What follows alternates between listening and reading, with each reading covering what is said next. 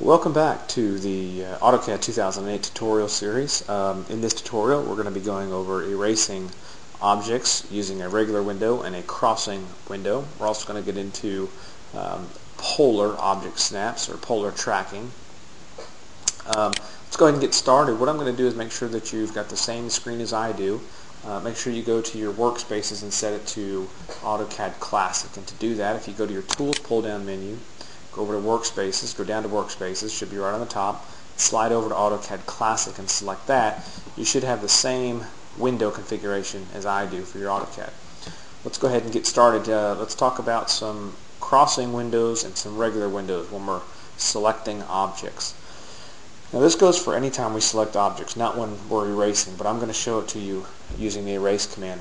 In the last tutorial when we talked about erasing, we selected our objects just by picking on them. So I'm going to start my erase command, pick my erase button there, and I'm going to pick a couple of objects.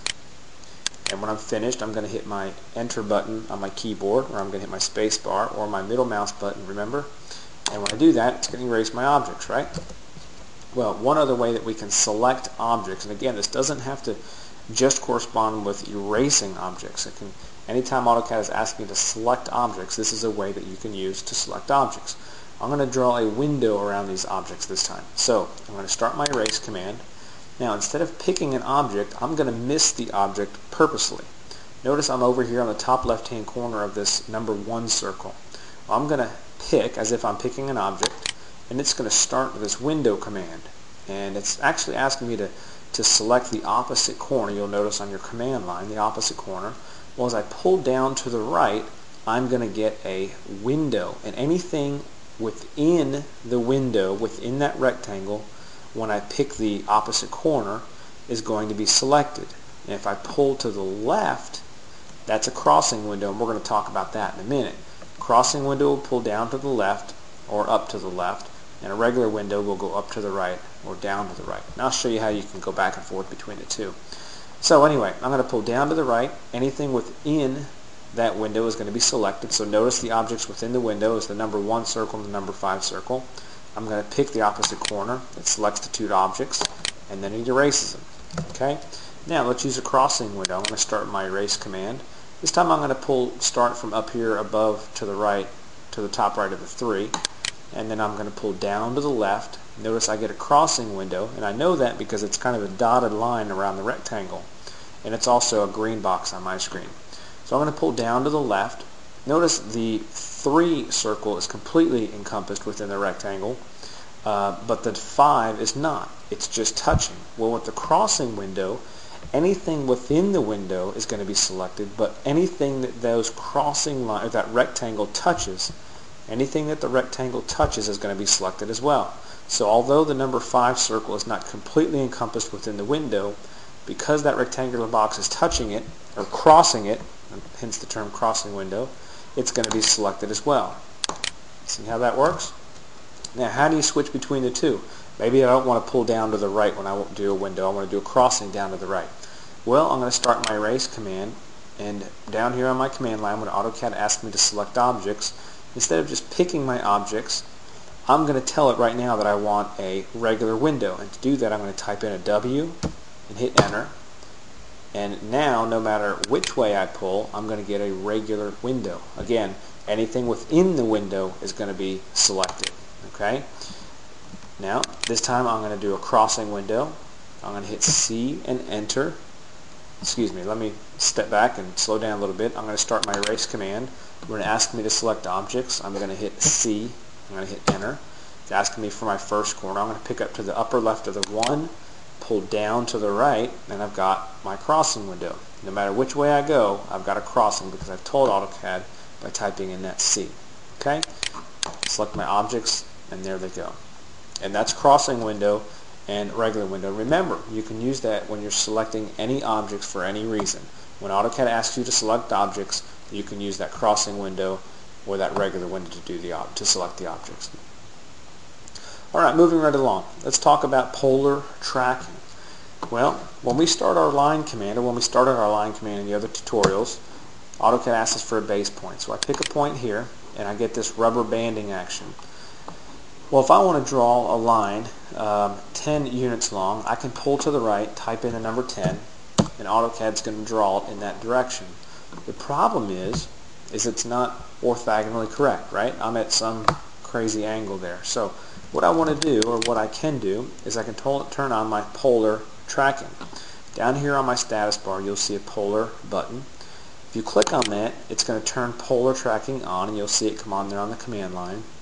Now, when I start my line, pick my first point. Notice when I hit these 90-degree increments, it kind of locks in. Okay? Well, that way I know, let's say I pull to the right, I'm locked in to 0 degrees. So I come over here, pull to the right. When I'm locked in, I can type in a value, let's say 20, hit enter, and I've just drawn a line 20 units long directly in the right at 0 degrees. Okay? If I want to draw another line straight up or at 90 degrees, lock in at 90, type in the distance that I want, let's say 15 this time, and hit enter, and there's my line directly up or at 90 degrees. Now, what if I have an odd angle? What if I want to set it to 45-degree angles or 30-degree angles? Well, I can do that. If you go down to your polar button down here on your status bar, if you hit your middle finger mouse button, in my case I'm right-handed, so I've got a right-handed mouse, it's my right mouse button. If I hit my middle finger mouse button, I get a little window that pops up, and I'm going to go down to settings. You might not be able to see that. I think it's actually off the screen now for this recording. But I'm going to go down to settings, and it's going to pull up a polar tracking dialog box. Notice my polar tracking is on. This is a little indicator right here. My increment angle is 90. Well, I can set my increment angle to any of these angles here. These are just some standard angles, and I'm going to select 45, and I'm going to hit OK down on the bottom of my dialog box. Now, whenever I draw a line, it's going to snap at every 45-degree angle. Okay? It's a real nice, easy way to draw at specific angles without having to type the angle in every time. This time I'm going to pull up to the right, and as soon as it locks in there, I'm going to give it a distance, let's say 10, hit enter, and I've just drawn a line 10 units long. Remember to get out of a command. I'm going to harp on this all the time. If you're ever in a command, let's say the line command, and I draw and I pull up to the right here for a 45-degree angle line, I type in 15, I hit enter, and I'm finished with that command. Well, in the case of the line command, if I want to end the command and get back to a blank command prompt, I'm going to hit my enter key. Okay, that's going to get me there.